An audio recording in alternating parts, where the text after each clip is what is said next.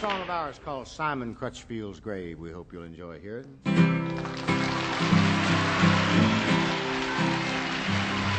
Well, I remember very well a tale my daddy used to tell about old Simon Crutchfield and a friend.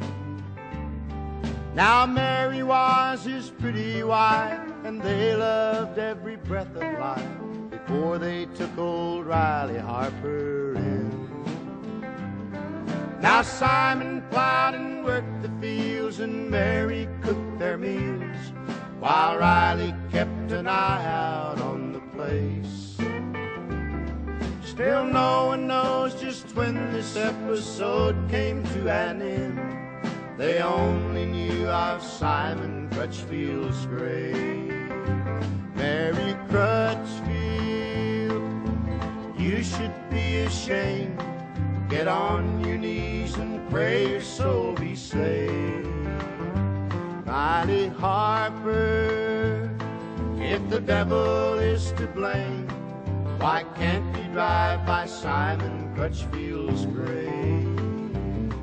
In the year of 1864, a blizzard came across the moor, and all the crops were sold out, none was saved.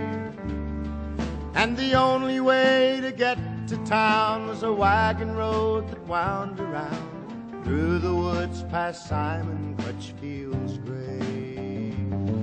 Now some folks say that they lay there at least 6 months or more before an old fur trapper found their bones. He claimed they wrote their epitaph on the cabin floor, just the way it reads today on crumpled stone. Mary Crutchfield, here lies Mary Crutchfield, 'cause she betrayed the love that Simon gave. Riley Harper, here lies Riley Harper, 'cause he couldn't drive by Simon Crutchfield's grave. Thank you.